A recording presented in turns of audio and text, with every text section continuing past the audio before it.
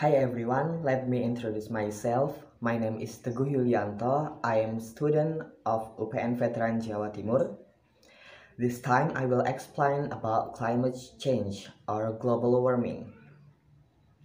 This Earth, the planet, and our solar system that we live on, however, our planet is not on a good path for continuing to sustain life.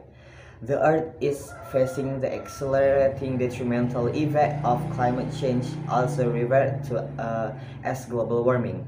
Well, what exactly is climate change? Climate change is defined as a long-term change in the Earth's overall temperature with massive and permanent ramifications. Climate scientists believe that this isn't caused naturally by the Earth, but by human activity. Some of the main human activities that emits greenhouse gases are fossil fuels burning, animal agriculture and deforestation, and waste and recycle pollution. Burning fossil fuels like coal, oil, and natural gas as well as gasoline for some of the largest pollutant of carbon emission. Not only that, but when fossil fuels are burned and their gas is mixed with heat, they create smoke, a thick air pollutant that is highly toxic.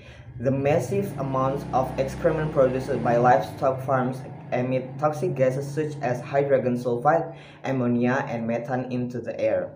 Methane is 23 times more effective at trapping heat than carbon dioxide, and roughly 80% of this emission in the United States come from animal. Bulldozing land and deforestation not only emits greenhouse gases, but it gets rid of plants, trees, and forests, the things on our planet.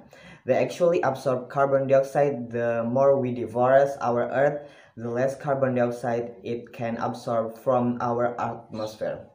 Solid waste landfills are some of the largest pollutants of methane gas in the United States. The average person produces 4.3 pounds of trash per day. That's 1569 pounds of trash per year for one person. With the 7+ billion people that live on the globe, that 11.6 trillion pounds of trash dumped into landfill every year. But how do we know that our human activity is the cause of accelerating climate change and not the Earth's natural process? Our civilization produced a devastating 40 billion tons of carbon dioxide last year, which equals 700 trillion cubic feet of carbon dioxide. That's a little more than 100 months years of carbon dioxide. It's enough carbon dioxide to fill the entire Grand Canyon 5 tons, or it's the equivalent of 19 million Empire State Building. Our planet with the greenhouse effect is like a bathtub being filled with more water than it can drain. Eventually, it will fill up with more than it can handle. But why should we care about global warming and climate?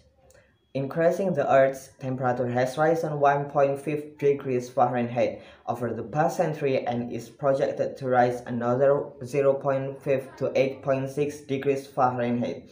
Over the next 100 years, animals and plants life are struggling to adapt to these conditions for survival. If even one species goes extinct, it can create a domino effect with the food chain. No living plant or animal means no living for human. Climate change also causes more frequent and intense natural disasters such as hurricanes, floods, tornadoes, heat waves, and droughts. So the question is, how do we stop this?